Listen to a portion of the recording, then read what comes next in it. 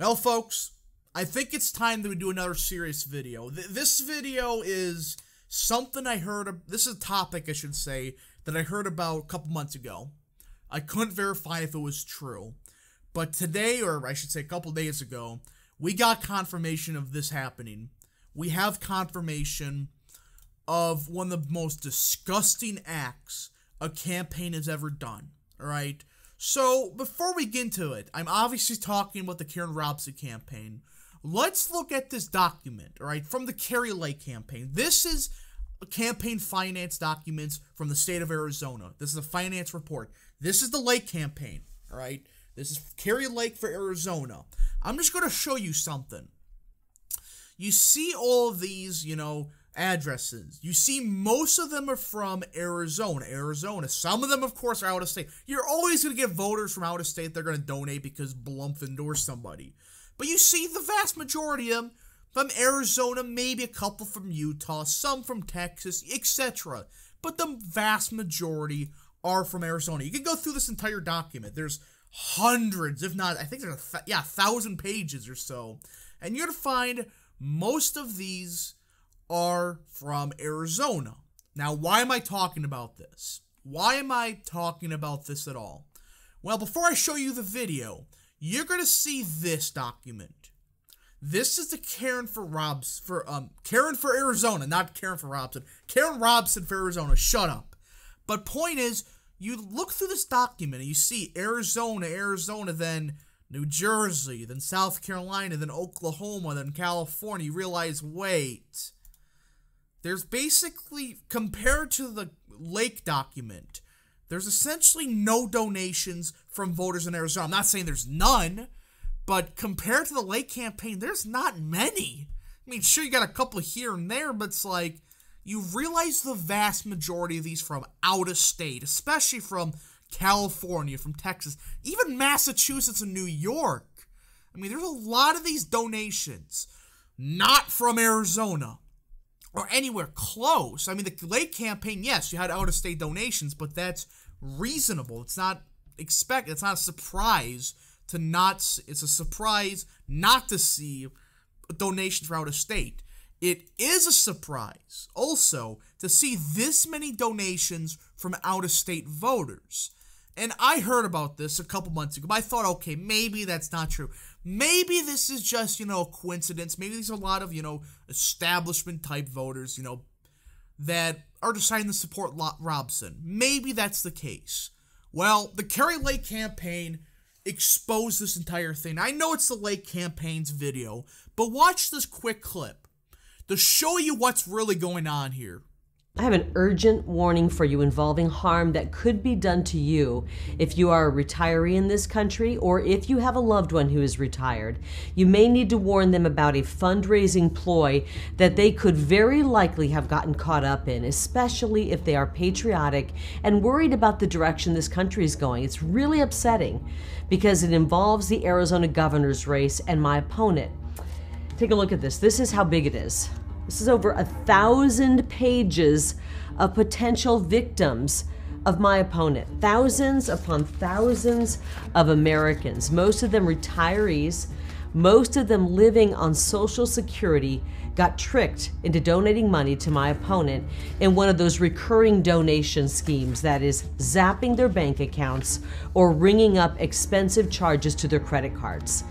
So here's how it works. Her team would send text messages to patriotic elderly Americans across the nation with messages like, help Texas build the wall at the border, or help President Trump get his Truth social media up and running, or helping other causes in the Republican Party.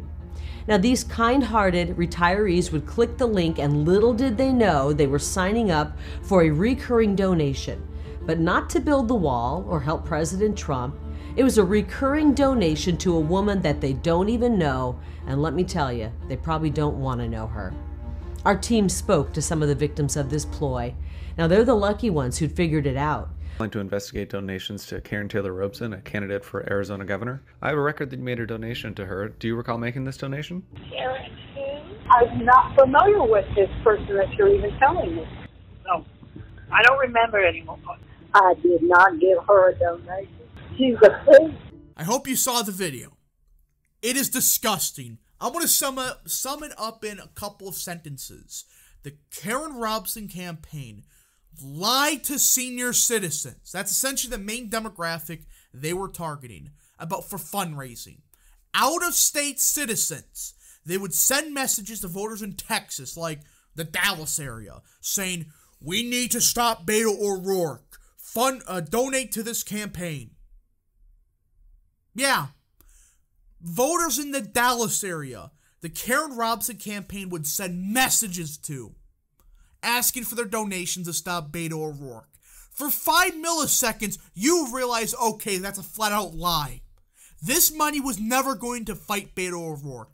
All this money was going towards the Karrin Robson campaign. They purposely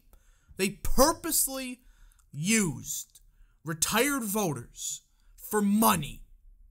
Them not knowing better, they think, oh, $25 here. Here's $25 to stop Beto O'Rourke. I don't like the guy.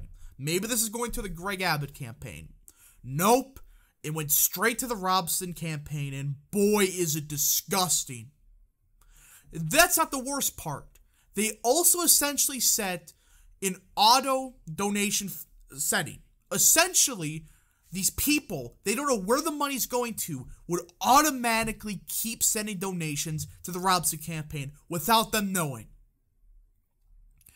You see the problem. And then you get these losers on Twitter. Of course, there's some clowns on Twitter defending it, saying old campaigns do it. That doesn't make it any better. Most campaigns don't do that in the first place. Sure, they have some weird text messages, but they don't say, we're going to fight Beto O'Rourke and send money to frickin' Arizona. They don't do that. It's in-state voters, they, say stuff, but it's like, okay, that's not the issue. The problem is these clowns are grifting money from out-of-state voters in disgusting acts. I'm sick of it. And I think it's time that we have a serious discussion about campaign ethics and finance reform. Look, I know the Supreme Court, made a terrible decision on it 10 years ago or so. Citizens United. I don't care. It's time that we have some serious discussions about it. This is enough. I'm getting sick and tired of these voters. Whether it's the Democrats, sending millions of dollars from New York City to Georgia. Or if it's campaigns like Karrin Robson, purposely lying to retired voters about where the money's going. There needs to be serious campaign finance reform. That's a serious discussion. Whether it's ban out-of-state funding, I support that. Right, outside of, presidential elections, obviously. But, for example, a voter in New York should not be able to send $2,000 to a candidate in Georgia. They shouldn't. That's horseshit. At the same time, campaigns should not be allowed to ask for money for voters out of state. That's a basic thing that I think most people can get behind. Also, get rid of businesses from campaigns. Why should campaigns, listen to purely the unions or businesses? They should be listening to their voters, not the big business. There's no reason businesses should be allowed to donate millions upon millions of dollars to candidates and essentially control them. We can continue discussing this, but this is a disgusting act, and I've decided to use today to talk about it because I'm shocked. I'm absolutely shocked the campaign did this, especially to our senior citizens. Lying to them, knowing that they don't have the most money in the world. Purposely using them when she's married to a multi-millionaire. Right? She's, 50 years younger than him. But it's true. She married him for the money. Yet, she doesn't have enough money to finance her campaign. Instead, she has to steal money from senior citizens.